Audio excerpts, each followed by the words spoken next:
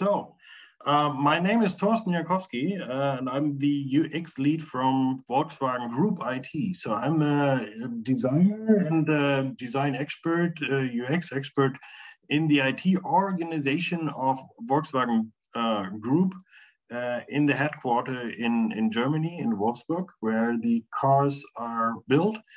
And we are responsible for our multi-brand design system, GroupUI. We call it GroupUI for any web-based product. I'm bringing with me our two developers from our core product team, Johannes and Jan, who will in a second also talk or give a deep dive onto our code implementation. And I have brought with us Matthias Fritsch from our truck and bus brand MAN, and he will talk about how the collaboration in a multi-brand environment works best. So our design system for the Volkswagen Group, which is an entire brand, it is not comparable to the passenger car brand. It's another brand which is more or less the generic design brand for our internal applications.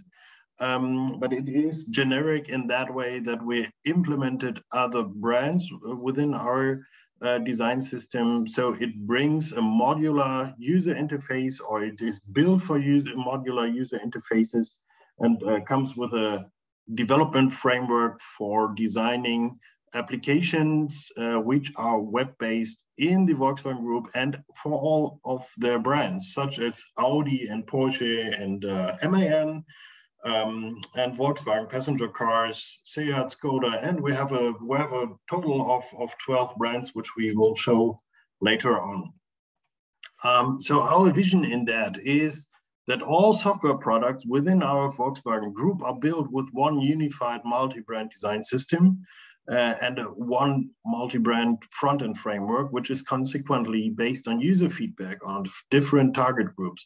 The target groups I will show in the next slide, these are not our end users and clients, but our internal users, means designers and developers. And GroupUI, our product, is based on cross-brand and cross-product collaboration with our using and consuming product teams. We are heavily investigating their requirements and their needs and doing user feedbacks with them to be constantly or to become constantly better and apply an optimal user experience to all our products, to product owners, and also to the developers. And within that, also to our using customers which are using our products. But it is not a direct communication to the users, but it is an indirect through the product teams. So how can we achieve with a design system to achieve a best-in-class user experience? We are thinking we have to deliver more than a single product. We have to deliver a whole tool chain and a whole toolbox. So what we are delivering is a harmonized design and code library from design in Figma and in Sketch, from harmonized and scalable design systems until the web application modules or web components built with Stencil JS. This is every time harmonized. So we are delivering design and code, which is a normal thing for a holistic design system. But in our environment, it was a newbie, and it is unique in the meaning of delivering a multi-brand approach. We are delivering it in an integrated tool chain, and we are also offering the hosting and pipelines within our toolbox. So consuming teams get a whole package and are safe within this framework. So designers are safe and developers are safe from designing until developing. with all the implications such as hosting and pipelines and so on. So we are brand agnostic in our framework. So we currently integrated our core brand Volkswagen Group, MAN and Porsche Production. So Porsche Production has an own theme for production applications. We are currently under development and under discussion with the brands Skoda, Volkswagen Passenger Cars, Audi, and our new software brand Carriot, which is delivering the software for our automotive brands. We are also technology agnostic due to using Stencil JS and building web applications. So we can cover Angular and React frameworks, as you already know, but we are also technology agnostic in means of SAP Fiori and Salesforce and all the other standard tools. And yesterday we also included our web component button built with Stencil JS in a Salesforce theming. So that also works. So this is a signal for you. And building this, we are design token ready. So we have our design systems living in Figma, and coming from Figma, we can export the data from our design systems to a data string in JSON and build parsers for different other target applications. One of that is our framework, our GroupUI framework. Others can be other software. So we are design token ready. This is also very important and very interesting in combination with Stencil JS. Due to all of this, our documentation is continuously growing. So this is a never ended product. So it's always beta, and we are continuously developing this design framework from design to code. Our main targets is to deliver synergies, not to make the world a little bit nicer, but to be faster in delivering software and to be more design compliant, if you can say that, in all what we are doing. And what is super important is to bring with that optimized collaboration processes, because we are offering an in-house open source approach. So we are always comparing it with a sort of Lego toolbox we are all building together. So if we have a product team which is in need of a new component, we are saying, hey, here's the blueprint, please build a component with our framework, and so we can grow faster, which also means we must have optimized contribution processes and models to enable this. And what's also needed for this approach is a multi-channel communication within the company, within all brands, and to find a cross-brand communication channel is very important in this surrounding. As I said, we have different target groups. The main target groups are our designers and developers, so building products with GroupUI. These are the most important people to address for our framework. We also have stakeholders in business and IT to be the gatekeepers. We also claim users of our final product as important target groups, and we have also generally interested UI and fronted multiplicators, so we can also build upon their feedback and altogether give the framework of our target groups. Coming with that, we have our collaboration processes built on this requirement funnel. So we get input from and demands from generally interested to stakeholders to users. And the most feedback we get from our designers and developers on specific aspects of our framework. So we all cluster that and bringing it to a pipeline to end up in a collaboration process where anyone can contribute and anyone gets the transparency to see what comes next and when his demand or her demand is ready. And our main goals with that is, in the end, also to increase the user experience for our users, that's for sure. But the more important goals for us is to build faster together, to gain more synergies, and to be more efficient in when it comes to front-end development. So far from my side for this introduction. Now I hand over to Johannes and Jan, who can give a deeper insight why we have chosen at Volkswagen to build web components with Stencil, and how we apply the component delivery. Johannes or Jan? Yeah, thank you, Thorsten. Yeah, hello from Germany. My name is Johannes Bosch. I'm one of the software developers in the core team of GroupUI, who is building that web components with Stencil. Yeah, and I will start with the why we chose web components as a technology approach. So yeah, one aspect, a very important aspect to us is easy to use fact. So with web components, we are able to deliver a package, an NPM package, which could be installed in an easy way in any kind of web application. So no complex import stuff of CSS is needed, no CSS conflicts anymore. That's very important for our users of our products as well. Next slide, please, Thorsten. Yeah, very important aspect for our customers, for our users, for our products is the maintainability. They want less than possible effort and for the design aspect of the product.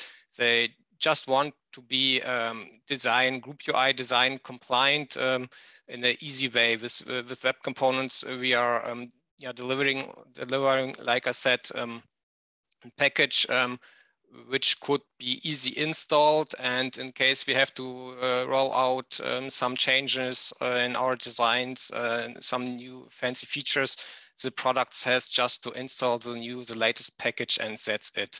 No complex migration paths needed anymore. Next slide, please. Yes, it's compatibility. We had to decide in the beginning of our product development, we had to decide which framework should we support. Is it Angular, is it React, is it Vanilla JS, or is it Vue?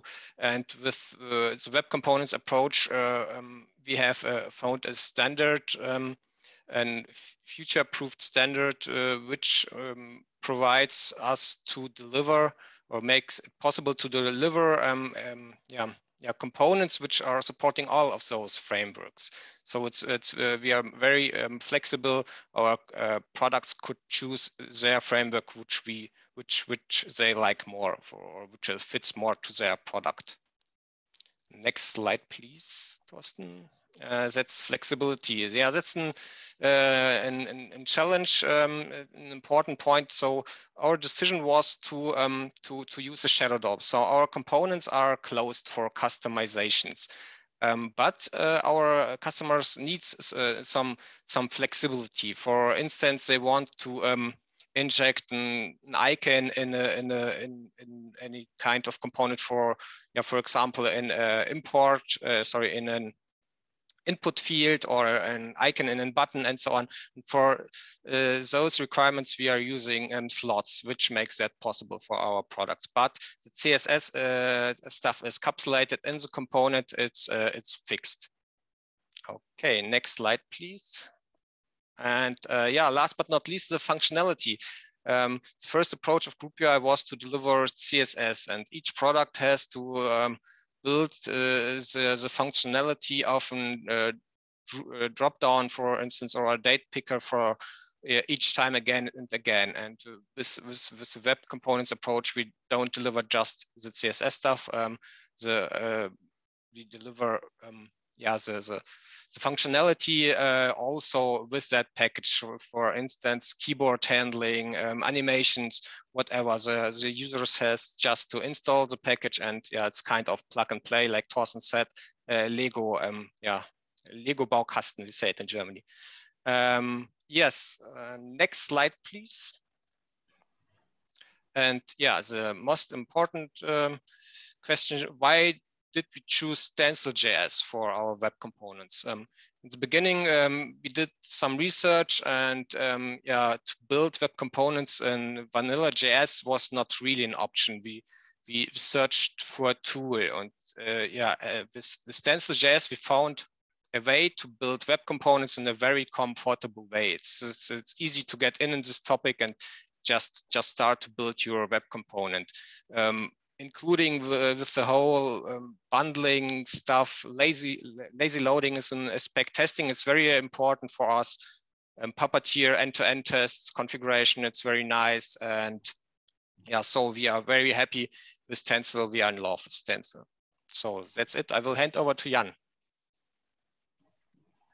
So wrapping that up from Johannes, thank you for giving us an insight why we are going with Stencil. If you would like to have a closer look onto our framework, it is publicly communicated under the domain you can see here, volkswagen.frontify.com hub 29. You can have a look on that and have a deeper insight onto our documentation if you like to. So I'm heading over now to Jan. Thank you, Johannes. Yeah, hello also from my side. My name is Jan, and I'm also a developer on the GroupUI team. And yeah, on this slide, you could see only a few components of our GroupUI framework. And we have at the moment plenty of more components. I count them earlier. In the moment, we have over 50 components, and in summary, 6 active themes. And overall, 43 developers has contributed in the last year into our repository. So that is, I think, very good summary for our components. And yeah, on the next slide, you can see some special components from our side. Here you can see our GroupUI showcase, because we want to document our components with our own components. So that is a little trick on this side. The showcase is seamlessly integrated on Frontify, our CMS system for the documentation. And yeah, in the middle, for example, you can see our GroupUI code snippet in the Volkswagen Group style. And yeah, this documentation can also be styled for the other brands custom. Yeah, and it is a little playground for the users, so that yeah, you can test our components before you will use them. Yeah, on the next slide, you can see maybe an Angular developer which has to use now our pure web components, and he will miss some functionality like auto-completion in his IDE, for example. And then he recognized that GroupUI wraps the web components into Angular components. And we are really happy, next slide please, that the Ionic team has already a solution there. So check out this repository. Thanks to the Ionic team, this Stencil JS output targets helps us a lot for all our React and Angular teams across the group. And yeah, at the moment we have in use the React output target and also the Angular output target. And an open topic on our side is to integrate the Vue output target and the Svelte output target for all the other teams which are using Vue.js and Svelte.js. And yeah, that is a really massive thing for all the teams outside our group to use these Angular components and React components on the top of our web components. yeah, on the next slide, you have a short overview of some of our themes and how we split them into one. And there's a get mode and set mode functionality in Stencil, and we use this to manage all the themes in the components. And here you can see a short code snippet from a simple my component, I would say, and yeah, how this will work into a component. And here you can see also the shadow DOM is activated, as Johannes mentioned before. And yeah, this could be a component opener. And on the next slide, you can see a global script, which we are using to split it up. And this is linked in our Stencil config, and it is a simple recursion. So the element is looking for a theme property or an attribute, and if there is no theme, the script is looking on the next parent element, and so on. And yeah, then it activates one of the themes. And in the end, it can be something like this in the HTML file. We can activate the theme with property here.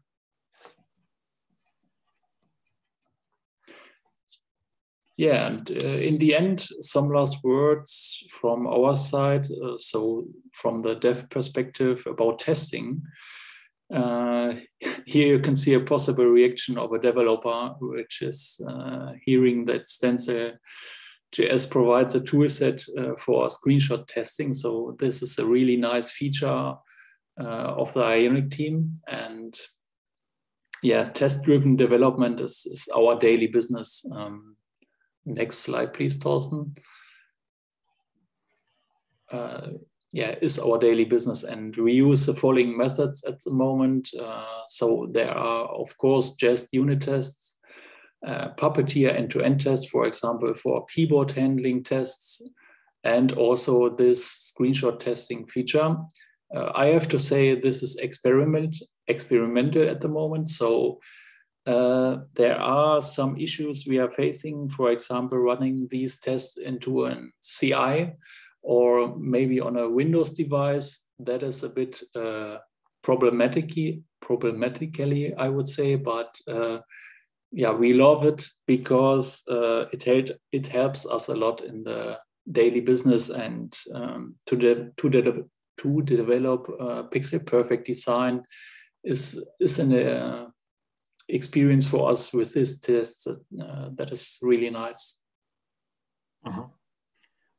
Thank you, Johannes, Jan, sorry, which brings us to our next speaker, Matthias from MAN, which is our truck brand. But what I had in mind when I heard Johannes and Jan speaking is a thing which is very normal to us usually is to accept the size of our company. So maybe I can wrap that up. So if you have in mind, our group IT, which is our multi-brand IT organization, is about 12,000 people big. So we have worldwide 12,000 people working in IT for Volkswagen Group within Volkswagen and the other brands. You cannot imagine how many products we are delivering in this IT organization. We have so many use cases for internal and external clients, so you cannot imagine the redundancies and the potential for synergies in that. So we alone with GroupUI have more than 60 teams and building 40 applications, so full stack application, not a small application, but bigger tankers, using our design framework. That's only I wanted to mention when talking about the Volkswagen Group. So, but now We are coming to Matthias. Hello, and I will switch now to Figma, where you can see exactly the same screen, which is great. So we can go on from here. Cool. Thank you, Thorsten. So hi, thanks for having me here. I'm Matthias. I represent the brand MAN Truck and Bus from the Volkswagen concern. Yeah, I'm leading the design system at the MAN from design and code perspective. And yeah, together here with Thorsten and the GroupUI developer team, we will now give you some more insights about our multi-brand design approach. We will go over our definition, the principles, how we achieved our buy-ins for this multi-brand thing, plus show you some actual thing, how we work together between the brands. But yeah, let's start with our definition. So our multi-brand design system enables brands to add their individual DNA to overreaching agnostic design decisions. So I guess it's pretty straightforward and explain what we understand and need from a design system. And yeah, but first things first, provide a bit more context. What does multi-brand even mean? So yeah, there are different, let's call it brand architecture models. And for multi-brand design systems, I will skip the much details in here and the differentiation. If you are really into this topic, there are awesome talks from Specify app, especially from Luis. Shout out to him if you're interested. Take a look on that. But important is to know we go with a hybrid model. So, but to be clarified this a bit, we have to give you a bit more insights into the Volkswagen structure and how many brands are really involved here. And Thorsten will give you some more details about this in this next slide here. Yeah, so you may heard of it that the Volkswagen Group contains iconic brands such as Volkswagen passenger cars with the Beetle, but also Audi and Porsche belong to the Volkswagen Group, and Skoda, Seat, nowadays Cupra, Lamborghini, Bentley, Ducati also belong to our group, and all of them. Some of them are very iconic, some of them are iconic, and some of them also are a group in itself, like Traton, which is our truck and bus and yeah, heavy commercial car group, which again contains MAN, for example, Scania, the commercial vehicles of Volkswagen, Navistar, and our software brand Rio. Plus, there's a new kid in town, our Carriot brand, which is the central brand for delivering software for all of them. So, and we are enabling all of them with our approach to avoid redundancies in building again and again web components. But because, to be honest, a button stays the same, even if different brands are using it. We should just intelligently apply their individual brand experience. Matthias? Yeah, so totally agree. To wrap this up, so our definition is hybrid. That means one design system will feed the organization. So in that visualization is the Volkswagen Aktiengesellschaft is leading all the brands, providing that agnostic solution in terms of design and code. And this solution can be consumed and modified to fit the dedicated needs for each brand. And yeah, to be honest with you guys, each brand has a lot of I would say needs and dedicated needs. So yeah, to establish this thing, this really big multi-brand design system mindset, these things, we need to we need to have the same mindset, and we need overreaching principles. That's in the next slide, Thorsten. Exactly. So we need overreaching principles to really establish this big thing and build up all our decisions based on that foundation, on that principles. And these principles are also straightforward. So we say flexibility over rigidity. global collaboration over stakeholder focus, transparency over complex processes, and that all wraps up with a common vision over individual goals. And for sure, we have to, it's in the next slide, we have to decide or define even simpler when we talk to stakeholders that are really, I would say, out of scope and not really deep into these design system or even codish things. So we define even simpler. If each of us is building similar things, why not building these things together? It's basically, it is that simple. Yeah. But yeah, to grab that simplicity, we have to translate it into numbers to have a buy-in or to receive a buy-in, and also get the business behind us. Or in other words, we have to convince the management. Yeah, and for sure, first of all, we start always with what are the benefits from a simple design system? Everyone should be heard about it. For sure, it's a buzzwordish thing, but it's pretty good to argument here. So with a design system, you reduce the effort of UI and also from the developer perspective, because you have pre-built Lego briquettes. They are approved and finalized and whatever. And with this, we have a scale in UX, because these assets are good also in terms of usability or accessibility. So it's quite easy to argument this. We are 2 to 3 times faster on the market and just deliver products faster. But now one step ahead, when we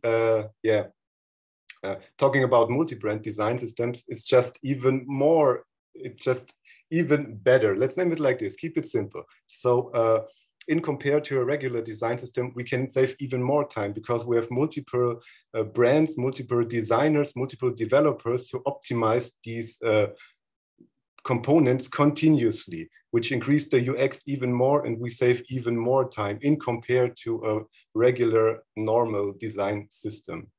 And yeah, that's pretty awesome. And especially with these money charts, let's name it like this, where you have the argumentation, we are faster on the market and really save costs. It's that transparent and that easy to understand also for the manager, money givers, investors, you name it. Exactly. And yeah, so how this looks in the real world. So preview how we work together. So for sure, GroupUI is pretty awesome. And so our collaboration model, we call it the rainbow of collaboration. It includes a lot of shading, so to say. And yeah, let's see the shadings. So first and important thing is we need a simple chat. So really we have to align in a single source of communication.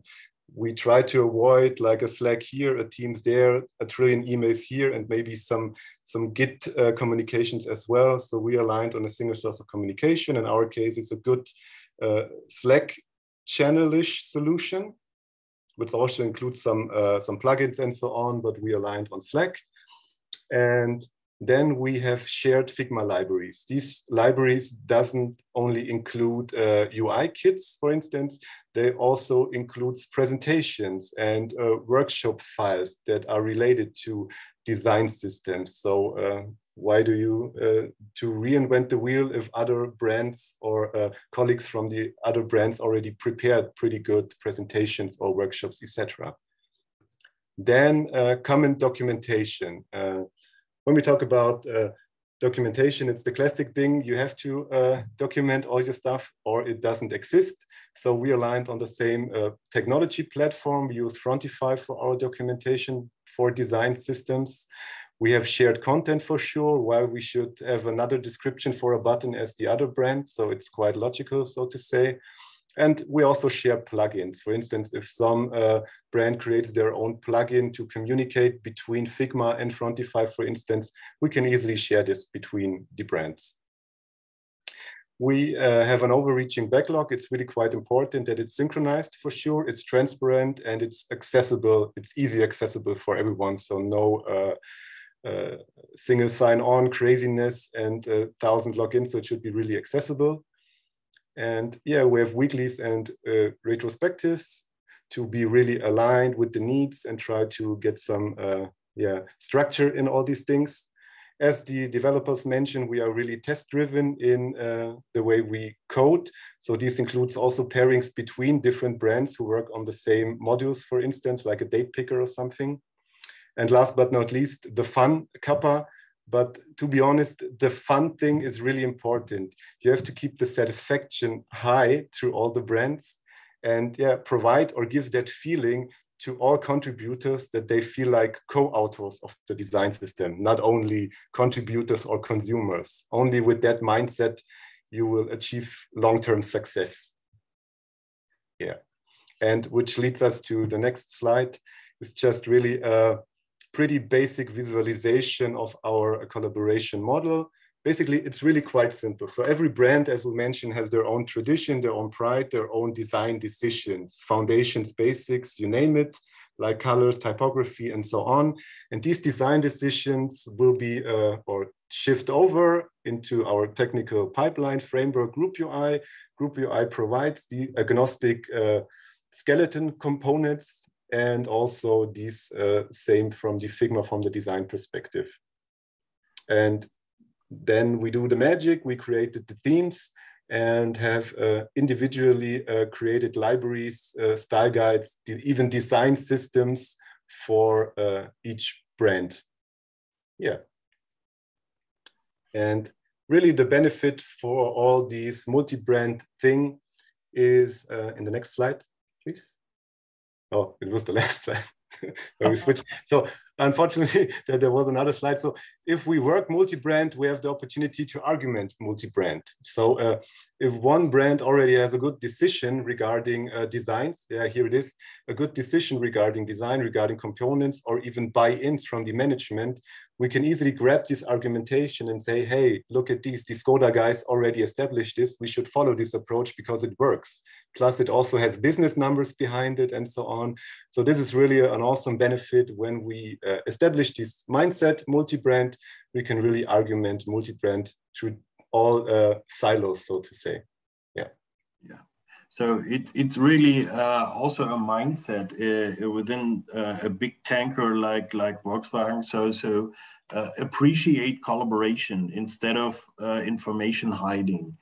Appreciate also MVP working. So let's jump in and build a small component and later scale it, and appreciate also ideas from other brands, such as bringing third-party products into the framework, and not always create a web component. Maybe sometimes it's also only not a web component, but a JavaScript part you can reuse, and it's an openness, and it's